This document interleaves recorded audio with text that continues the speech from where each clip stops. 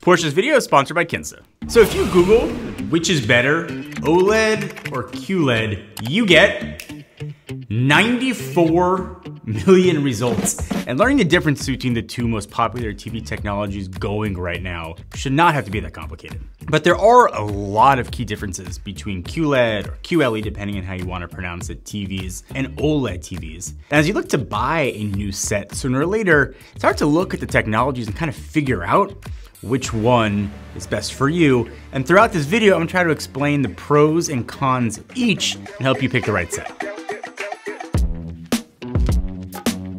So I want to start with kind of the basic differences between QLED and OLED TVs and kind of give those who don't know kind of a base knowledge of what these two technologies are. Also, I'll make sure to put chapters so you can jump to the section you want to, or kind of make it easier to revisit the video later when you're actually doing some TV shopping. But while you're down there, hit the subscribe and like buttons. They're super close if you want to, super helpful. So starting with the one you're most likely familiar with, OLED. It stands for Organic Light Emitting Diode. And basically what that means is each and every pixel in an OLED TV acts as its own light source. Think of it as millions of tiny little RGB, that's red, green, and blue light bulbs that can turn off and on independently. And QLED, on the other hand, is just a very high quality fancy LCD panel. QLED means Quantum Light Emitting Diode. That means there's just kind of a crystal layer over the panel that reflect either red, green, or blue, the RGB. What that translates to is QLED helps to enhance colors and brightness more than like a regular LCD panel would normally produce. QLED tech also has the benefits of tons of brand options. Samsung, LG, TCL, Hisense, just about everyone has a QLED option in their line. Just be aware that companies love to overcomplicate their naming schemes. So like for example, Samsung QLED is called Neo QLED. LG's is QNED. Hisense is called ULED.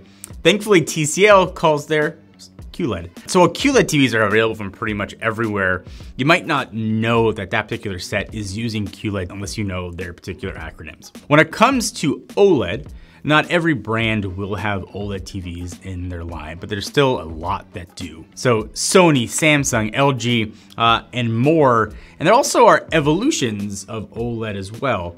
Things like WOLED and QD-OLED, which offer better brightness and color brightness to existing OLED technology. So there are kind of levels and steps within OLED TV technology to consider, each with their own upsides and downsides. So just to kind of summarize that a little bit, you can kind of think of OLED as emissive, where the diodes emit their own light, and QLED is transmissive and relies on a backlight to sort of pass light through the filters laid over each LED panel. So now you guys have a bit of understanding between the two technologies. I do want to dive a little deeper into each one. All right, so QLED does have advantages, and there are clear ones, but there are some areas where it just cannot compete with what OLED can do. OLEDs, first of all, you've probably seen their designs if you walk around to Best Buy. OLEDs are always the ones that look incredibly thin. Kind of not having to have a whole LED backlit panel makes them thinner and generally kind of better looking and flush on a wall.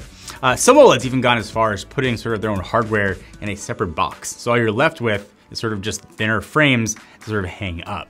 And since it has individual diodes that can light up on their own, that also means each diode can run independently and turn itself off. That's why OLEDs usually come at premium prices, and they are known. The flagship feature of OLED technology is they get crazy black. Those pixels are literally just turned off and sort of near infinite contrast. So again, when you're seeing black represented on an OLED TV, it's not that it's showing an extremely dark version of gray. It's kind of tricking your brain to thinking that it's black.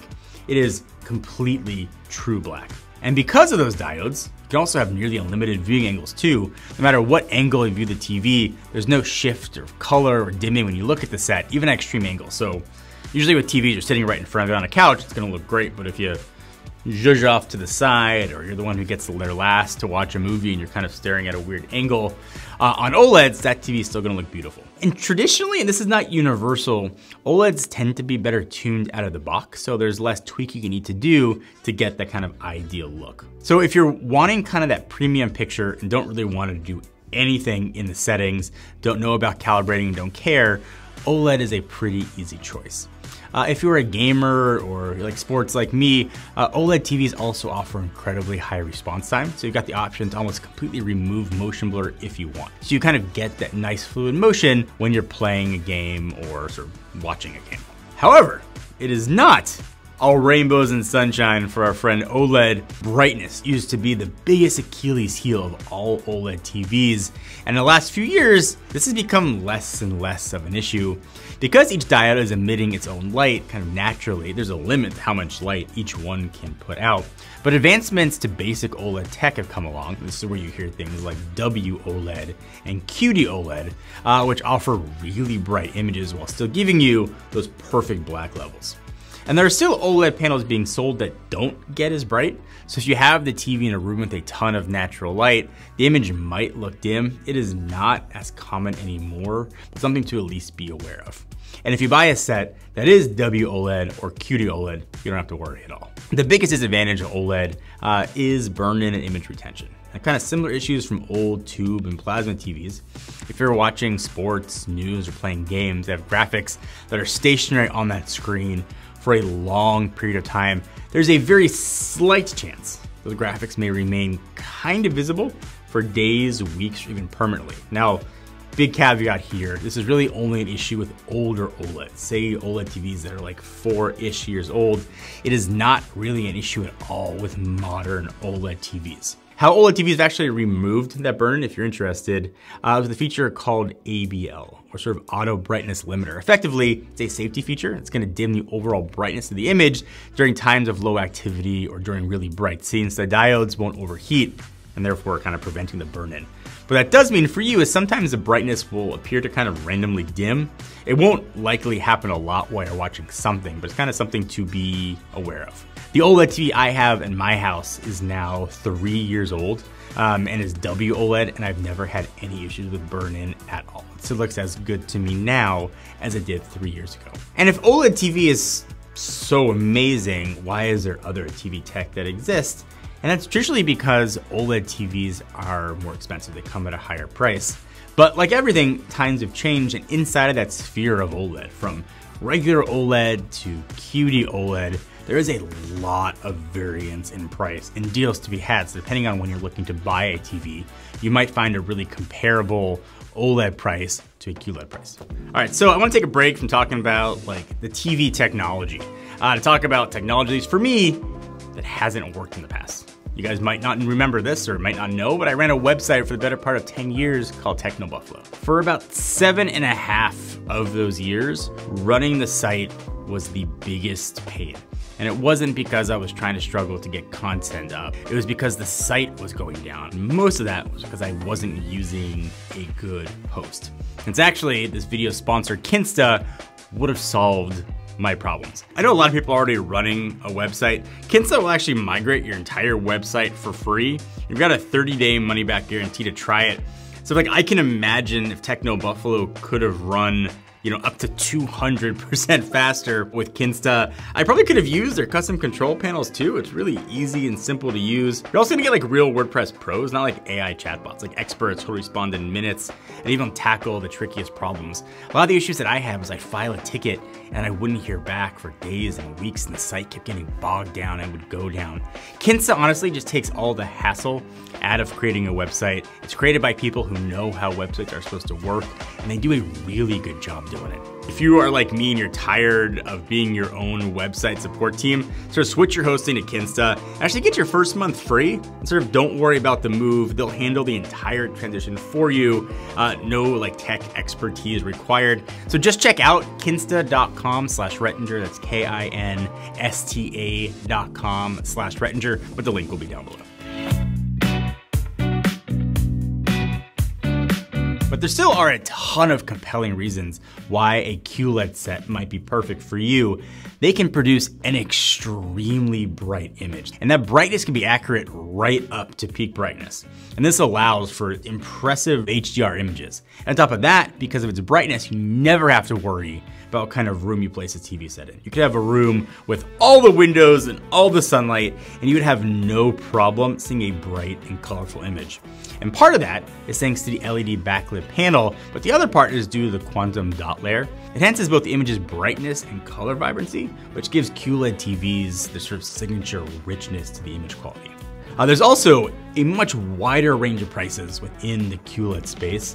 Premium QLED TVs can creep really close to those OLED prices, but you just easily find them in the budget category as well, often at $500 or less, depending on the time of the year or sales going on. Typically what you're sacrificing with those lower price options are things like higher refresh rates and resolutions that tend to matter more to the gaming crowd or people who want a high level of cinema experiences at home. So if you're just looking for just a good TV that looks great, you can find some really good options at just amazing prices. Another really big perk of QLED TVs is that you can actually future-proof yourself for way cheaper. While most TV content is still being broadcast or shown either 1080 or 4K, 8K content presumably will eventually come. And you can purchase an 8K QLED TV for a way more reasonably priced than an 8K OLED TV. Now obviously there's not a ton of 8K content available, but if you're the kind of person who only wants to upgrade your TV set every 5 or 10 years, an 8K QLED TV could at least be worth looking into. But there are some disadvantages too, and because it's backlit, it's not as thin as an OLED. Now there are still models that allow you to mount it flush on a wall, but typically you won't get that razor thin display like an OLED. And because of its backlit panel, the black levels won't be as black as an OLED. You always get some variation of gray to represent that kind of true black. While you never have to worry about burn-in at all with QLED, you might have to worry about the picture settings. Some QLED TVs look great out of the box, but a ton really benefit from picture tweaking. So I've spent a lot of time with TVs, and I've tried to make even subpar QLED TV picture look amazing by just going in there and spending the time in the settings. It is not required, but I think it's worth your time to find the best settings for your TV. And if you don't know how to do it, whatever set you buy, go to YouTube, go to Google, and sort of put in the TV model and how to tweak the settings. You'll find really good step-by-step guides. Also with QLEDs, viewing angles are not as great as OLED. Black levels become faded as you kind of tend to move to extreme angles, so off to either side. Also issues of blooming. You might hear that term when shopping for TVs, when kind of there's a halo of sorts around very bright objects. In more expensive QLED TVs, this is less of an issue, but in cheaper models, it still exists.